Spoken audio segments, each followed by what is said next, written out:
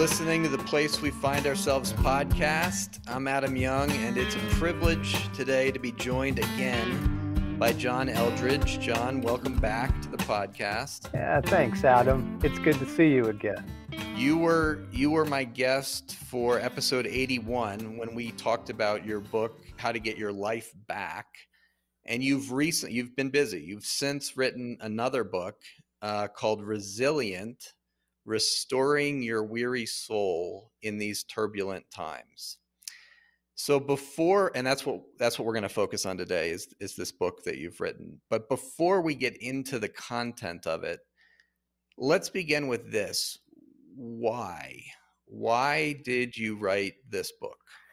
Well, there's a wild story, right? Because when you and I were last talking, we were in quarantine.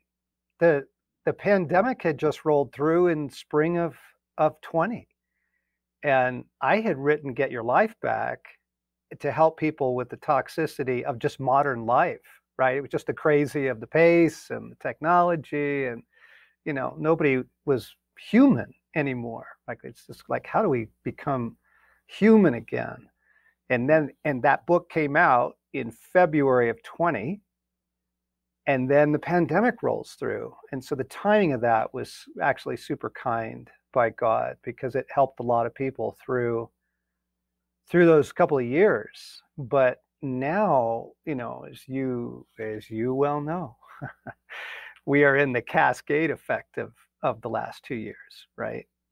Resilient came out of my compassion for what I was seeing in our clients, what I was seeing in myself and my family, of the effect of what it's been like for all of us to live through 2 years of global trauma.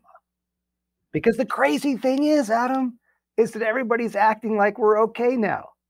That is the crazy, is everybody's like, hey, we got tacos, we got concerts, like you can fly anywhere you want in the world now. We're good, right? We're all good. I'm like, look, this denial is not going to help anybody. Yeah, and that's one of the places you start right from the get-go of this book, is naming kind of where we are as a world on the, not even the other side yet of the pandemic, but it's beginning to end. And you're saying, look, our hearts and our bodies have suffered something and they need to be tended to. Yeah. So can we just all be kind and call it trauma?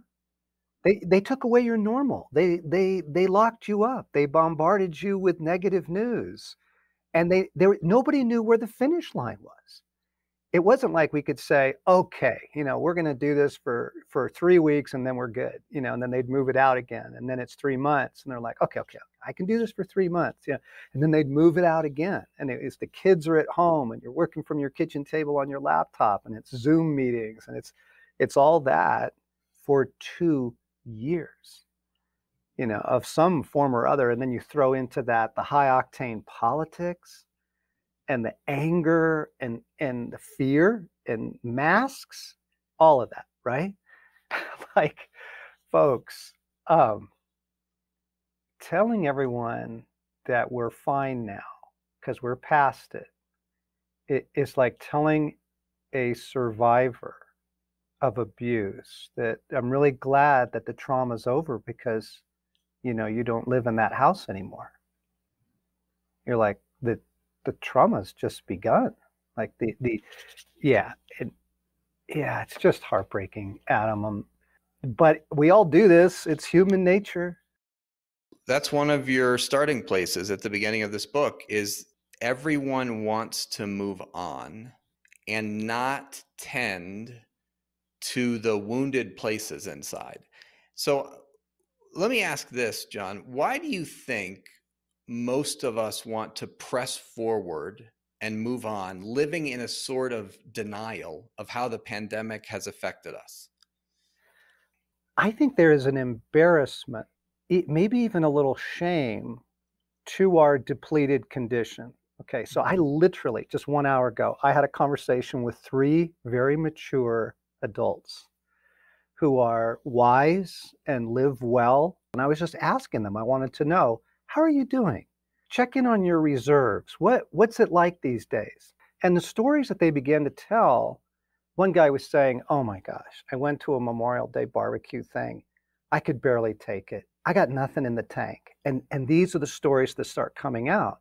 We can talk more about that and why that is. But I think it was the third gentleman who named this for me. He said, I'm embarrassed that I'm not back to 100% because everybody's expecting me to be.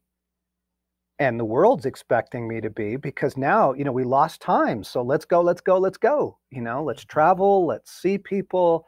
We got to make up for work and productivity. But all three of them were admitting, I'm not there. I don't got it. I think we're trying to hide our actual condition from the world because everybody else seems to be acting like we're all good now, right? Yeah, we're not fond of our neediness. That is an understatement, my friend. But we're needy creatures. We could say it this way, that's God's fault. That's just how God made us human beings. We need a lot. Yes, every day. Every day. Yeah, because not only are we needy, but we're leaky. The soul actually is porous. The soul leaks. And people can tell you how much they love you, and 2 days later, man, it's gone. Like you can crush a project and you can feel so on top of the world, and 2 days later it's gone. And so to bless that and to say that's the nature of my humanity. I have to eat every day. I got to sleep every night. Every moment I have to take a new breath, right? Like I am a deeply dependent being. Okay, well, I bless that. It doesn't need to be a source of shame, but now let's make provision for it. Yes. And one of the things you do in this book is it's a very practical book. You have practices that you invite the reader to participate in to replenish the heart, the body, the soul in these times. Yeah. And I want to just read a couple sentences from your introduction. You write, I've laid out the book in the form of a survival guide because in this hour, we don't need inspiration and cute stories. We need skills and tools to strengthen our heart and soul. We need supernatural resilience made available in Christ and what he is providing. That's from the introduction. Now, the implication of what you're saying is that there's a power pulsing in the world that we can tap into. Yeah. The power of the ascended Christ, and that practices are one of the ways that we tap into the power of Christ. So can you give an example of one of these practices, because the book's filled with lots of them, and how it has affected you this year? Yeah, it was fun to write it like a survival guide because I first of all, I needed to write it like that. And secondly, I thought it would be more interesting each chapter to pause and go, okay, so what have we learned from that? Like, what's the skill now that will help me? So here's a beautiful thing. I don't know where this got lost in the Christian tradition, but the human heart is the new temple. So you had the tabernacle, and then you had the temple, okay? And they were beautiful places, and they were designed to remind you of Eden.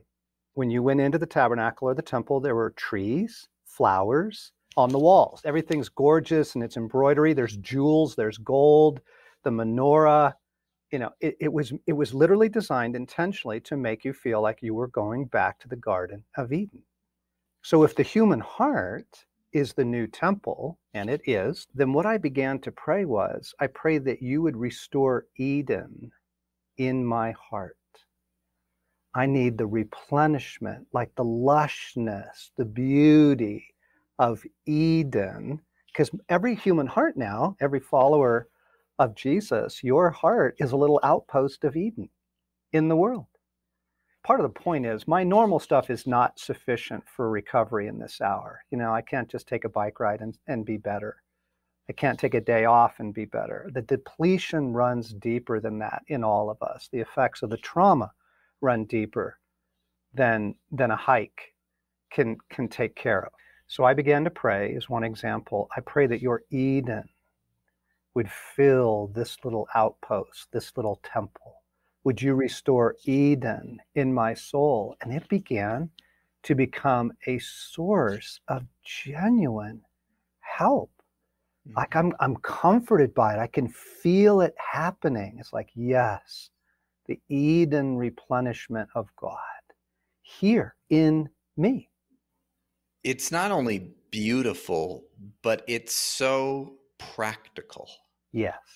And this is what you're doing in Resilient, the book. You're chapter after chapter, you lay out practices, words we can speak, ways we can use our will to invite Jesus to renew, restore, heal. Yeah. Tend to this body and heart of ours, this temple. Yeah. Here's another fun one. So in John 7, Jesus says, I would love for the river of life to flow from your heart. He says, anyone who's thirsty, come to me, and the river of life will flow from your heart. Well, the river flowed in Eden. And in Revelation, when John sees the new Eden, okay, we know it's Eden because the tree of life is there again, right? The tree of life and the river of life is right there flowing. I'm like, wait a second, that's more Eden imagery. So I started asking for that. I'm like, I need, and this isn't just a quick prayer. Like the prayers are contemplative. It is centering prayer. It's settling into our souls. It's meeting Christ in the depths of our temple heart and asking for these help, the provision, the strengthening of God in this hour. And okay, see, here's the little diabolical piece of this story. But people are too tired to ask for it. That's the really wicked scheme. Is that even mature lovers of God are like, no, I think I just need tacos. I think I just need a day at the beach. like that's why Resilient is written in such a simple, it's doable. In fact, I got to tell you about this cool thing we're working on. So you remember we talked about the 1 minute pause app when I was on the show last time. And that was also an amazing story because we're not an app company. We don't build apps, but we were moved to put this centering prayer app out there. 1 minute pause. I'm like, I can get people to pause for 60 seconds. So we've just put a new feature. It's about to open up in June, like around the 15th in the app called 30 Days to Resilience. Because what I'm able to do is I'm able to pray with folks. And so we play this beautiful music and we give reflective questions. And then I lead them in centering prayer like Eden. And it's coming out soon, folks. It's on the 1 minute pause app. It's free. It'll be a big help. Yeah.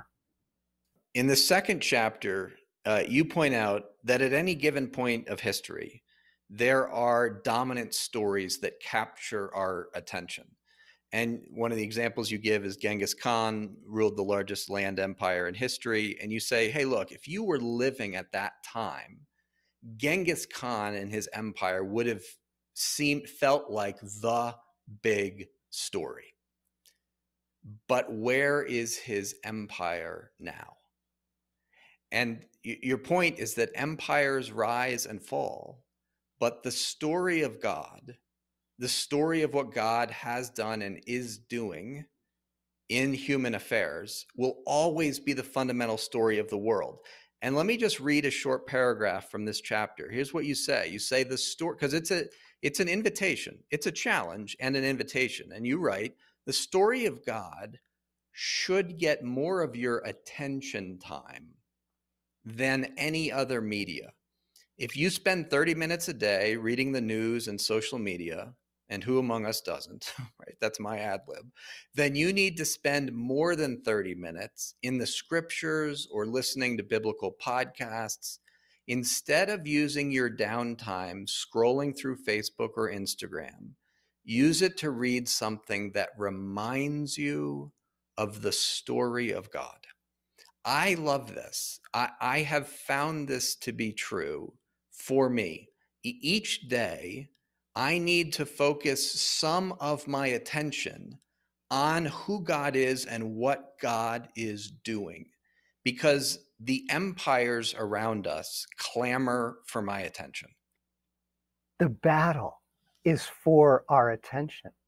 The way the human brain works, if a new image, thing, substance, picture appears within your field of vision, you are designed and created as a being to look at it. Because back in the day when it was a lion or a leopard, you need to be aware, right? Like, so we are predator aware when something new enters our field of vision. Well, in television, something new enters your field of vision every second. So media and TikTok and right? The war is for your attention. You go to the gas station, there's a little television on the gas station pump, for heaven's sakes. So the war is for your attention. To hold on to that idea that the story of God is actually the story of the world is so important for our well-being, just for the settledness of, I know it looks like COVID is the story right now. It's actually not. I know that Ukraine looks like the story right now. It's actually not. These are important things, but they are not the dominant thing. The dominant thing is God and his kingdom and his work in the world. The war for our attention is something that we can win. Like, you can choose. You can choose what gets your attention every day.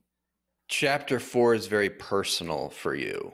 You confess that you suffered a couple of devastating emotional blows in the summer of 2021. And here's how you put it. You said, there were things I felt God had promised me, which did not come through in heartbreaking ways. I felt so betrayed, so abandoned. But then, in my vulnerable state, something came over me, a dark cloud, a sort of suffocating fog, which urged me to give up my life with God. First of all, thank you. I mean, thank you for writing truthfully and vulnerably, because I think so many of us have had experiences where we feel abandoned by God and we lose heart. We lose hope. As you look back on last summer and those devastating disappointments, can you say more, John, about what was that like for you, and how have you navigated that sense that God deeply disappointed you? Yeah, because I thought I was alone in it. But when I began to share my experience with a few of my friends, they started telling me their stories. I deeply believe that God is good. But when we experience what feels like betrayal by God, it throws us hard. It threw me hard. There was heartache. So one of those heartache stories continues to this day. So this is still going on. There was confusion of like, wait, what? I wait a second. I thought you were for me. I thought you were in this, God. Like, what the heck? And then in that heartache, I felt very vulnerable. Let me pause to explain something. So here I'm literally sitting in my truck in a small town parking lot in Colorado, literally as this is going on. So I'm receiving the bad news on my phone. And my heart is just blown sideways. I just felt T-boned, you know. Now, Paul in Second Thessalonians warns that before the climax of this part of the story, there's going to be a great falling away. It's called the apostasia. And he says, I heard a really beautiful theologian talking on his podcast about this, saying, look, I don't think we're going to see people marching in the streets with I love Satan placards and I hate Jesus tattooed on their foreheads. He's like, it's not that. He says, what we're going to see is lots of people giving up on God out of disappointment. And I'm like, wait, what? Like that? That's my story. That, yes. So two things were taking place. One is human and the other is spiritual. In my human condition, I'm hurt, I'm mad, I'm confused, I'm sideways, I'm grieving. But then in my vulnerable state, this darkness comes in. And honestly, like there would be mornings I would wake up and I'd say, am I a Christian anymore? Mm-hmm. Like, do I even believe? And it was only as I began to talk to some of my friends and we started comparing notes, and he went, wait, I know that darkness too. Yeah, wait a second. And so we began to pray against the darkness while we were still in the heartache. Mm-hmm. And the darkness lifted and it actually left. And what I was left with was my heartache, which is a much better place to be than with the darkness add-on to it, right? The bolt-on darkness there. I still need care and love and attention to the heartache, but I'm not battling the desolation anymore. But I got on our podcast, Adam, and I started talking about this experience, and wow, we started hearing from loads of people saying, wait a second, when you use the word desolation, that's it. That's it. And then my phone, like I could read, I've been getting texts and emails in the last 6 months from really mature believers who are saying, I just don't know. I don't know. I think I might be done. With Jesus. And here's the thing, there's always a genuine heartache. There's something there, there's a disappointment there, but then this darkness rolls in our vulnerability. And if we're not aware, we wrestle not against flesh and blood. This isn't just you. Then we make massive agreements with it. So yeah, I wanted to share that in the chapter to say, look, the disappointment's real. The heartache is real. But let's not make agreements with this darkness. Paul says, I would not have you grieve as those who have no hope. I just want to say thank you for writing truthfully, because so many people think that authors, spiritual leaders, people like you are kind of up here and have one experience of God, and then everyone else is kind of can't access that. And what you confess in this chapter is, no, you're a human being and you had suffered some heartache that made you doubt whether you believed in this God that you've followed for decades. Yeah, we're human, and this is a very vulnerable time to be human. Yeah, which is why I love chapter 5, because chapter 5 is about the mothering of God. It's about attaching to God as our mother. Now, I talk a lot about attachment on this podcast. God created us with a need for deep relationship with others, deep connection with other people. That's what attachment is all about. And created us with a need for deep connection with God. Mm-hmm. And you explain in this chapter that one way of understanding salvation, it's not a theological claim you're making. You're just saying, hey, look, one way of understanding what God is doing in human life is through the lens of attachment. And what you say is that through the person of Christ, God has made it possible for each of us to develop a secure attachment to God. And after talking about all that, here's what you write. You say, so what do? We attach to God. We ask God for mothering. We go to the place in our souls where mother need lies. We go to our primal fears and we open our hearts to God. I mean, what a terrifying invitation. Can you say more, John, about what you are inviting the reader to do in this chapter? Yeah, yeah. But first, let's talk about why. Because in times of upheaval, and if you don't like to call the last 2 years global trauma, you can just call it high stress. High stress times touch at the core of our being of will we be provided for? Will we be secure? That's why this is so important, because in our besieged humanity, most of us did not receive the healthy attachment that we needed as children. And so we've got some pretty deep doubts. Most people feel like, no, it's up to me.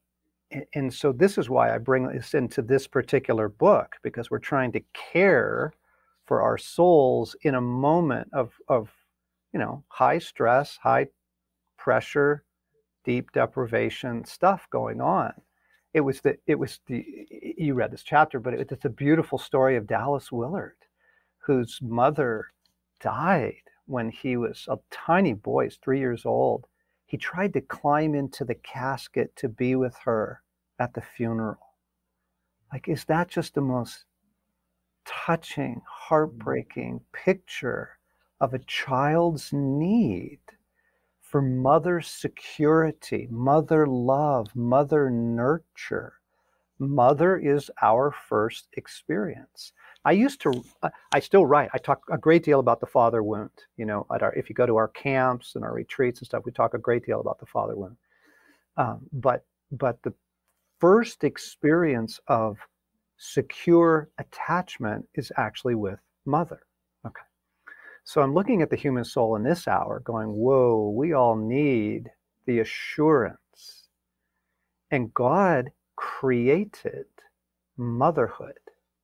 He created mothering. The whole idea, the whole thing came from our Creator.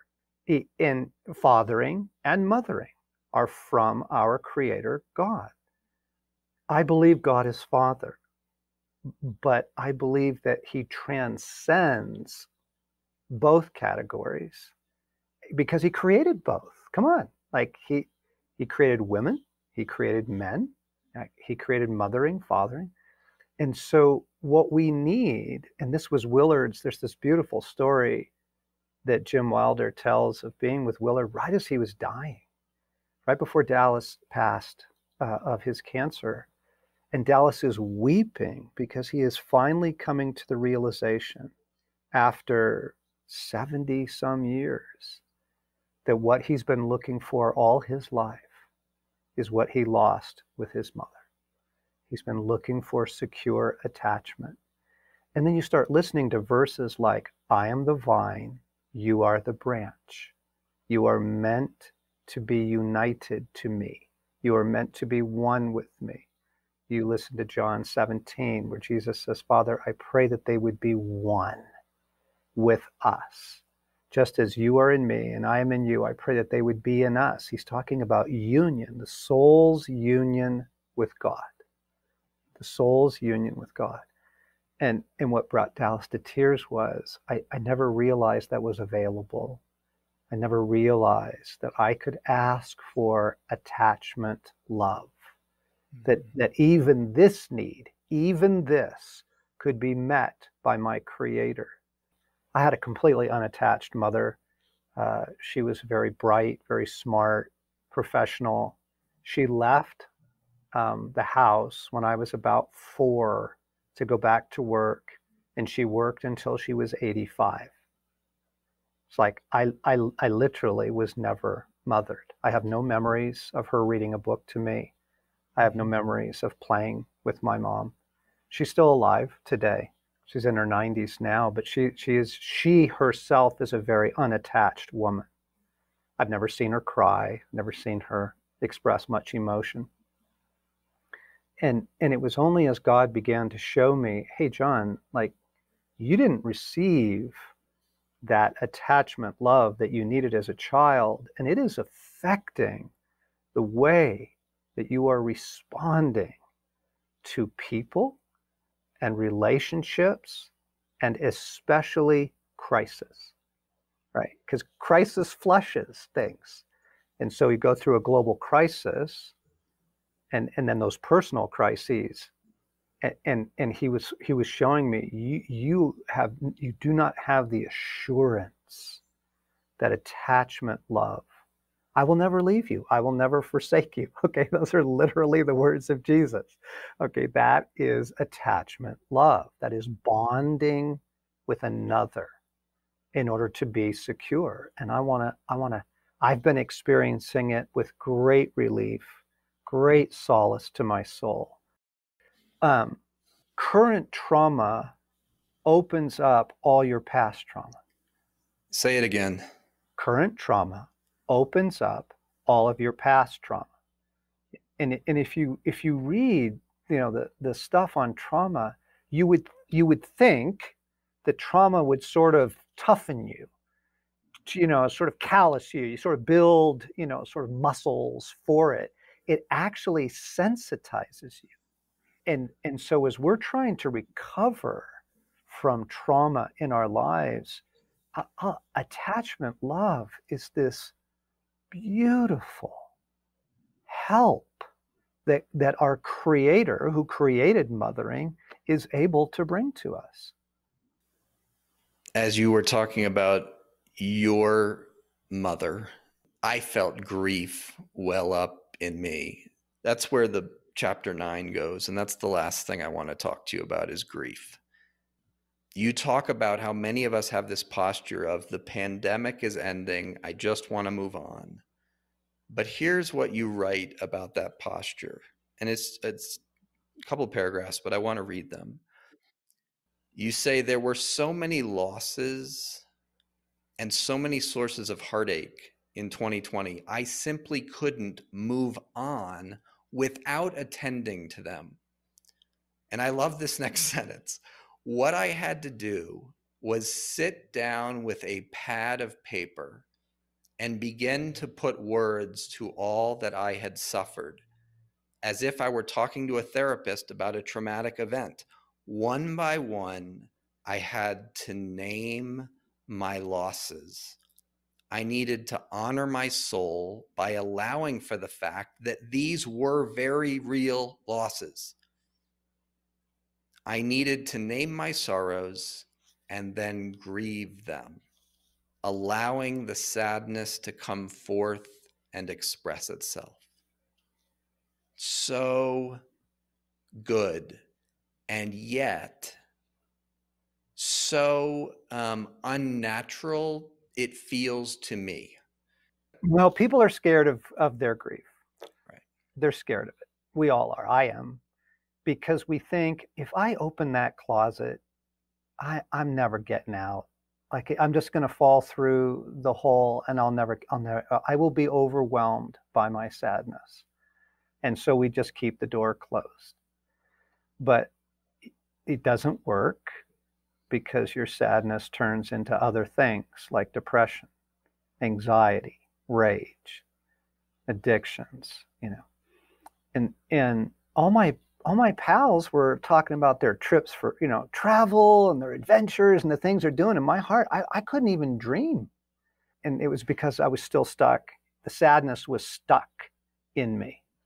And so you have seen enough clients, you've worked with enough people, I have too, that we can assure everyone listening, your grief is not going to swallow you. It's not. The surprising thing is that as you feel it, name it, give it a voice, lament, it actually begins to lighten. And your soul comes up for air. You're like, oh my gosh, I thought I was going to spend years in that. but I'm actually doing better.